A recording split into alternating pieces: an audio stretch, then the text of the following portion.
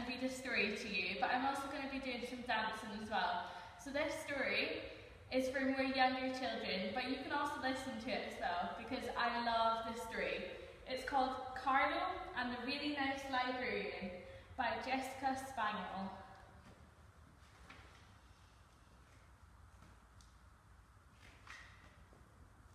One day, Dad took Carlo and Crackers to the new library. Off we went to the library, he said. Wow, said Carlo when he saw all the books. Dad called after Carlo, I'm going to be just around this corner if you need me. The library was very impressive. There were colours, posters, there were chairs with wheels on, and there was the longest desk Carlo had ever seen. Come on, Crackers, said Carlo. Can I help you? Yikes, cried Carlo. Hello, I'm Mrs. Chinka. What's your name? Carlo whispered. Carlo. And who is this? Asked Mrs. Chinka. That's Crackers. He's my cat.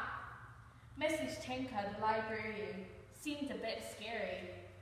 What sort of books do you like, Carlo? Asked Mrs. Chinka. All sorts, Carlo said quietly. Very good.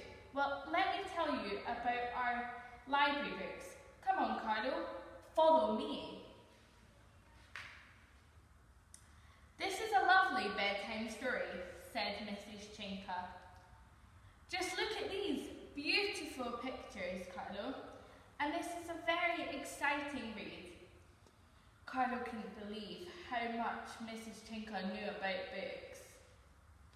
This is one of my favourites, said Mrs. Chinka in a muffled voice. Oh, I've got that. I've got that one at home, Carlo said excitedly. Carlo was beginning to think that Mrs. Chinka wasn't as scary as he had first thought. She was being such a good and helpful librarian. Would you like to read a book with me? Mrs. Chinka asked Carlo. Carlo thought that would be really good fun. Vroom, vroom, he said when he saw the cars. Tick-tock, he said when he saw the clock. Roar, said Mrs. Chinka when she saw the lion. Carlo laughed so much he got his tail into a tangle.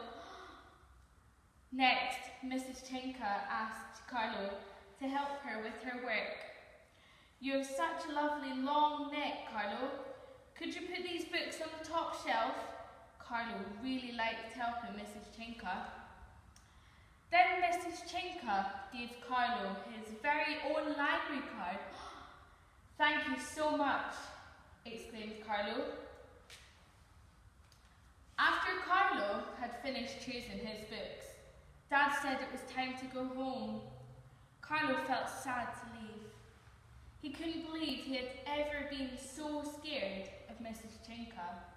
Mrs. Chinka used Carlo's new library card to check out all of his books. Bye-bye, Carlo. Bye-bye, Crackers. See you again soon, she said. Bye-bye, Mrs. Chinka, said Carlo. As soon as Carlo got home, he showed Mum his library books and told her all about it and all about Mrs. Chinka. She's really nice and such good fun, said Carlo. She sounds lovely, darling, said Mum. It wasn't until Carlo opened his last book that he noticed something strange. There was a tiny, bite-sized bit missing.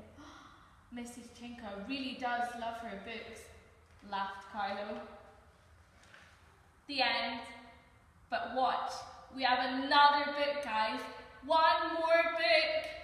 Stay tuned for the next video.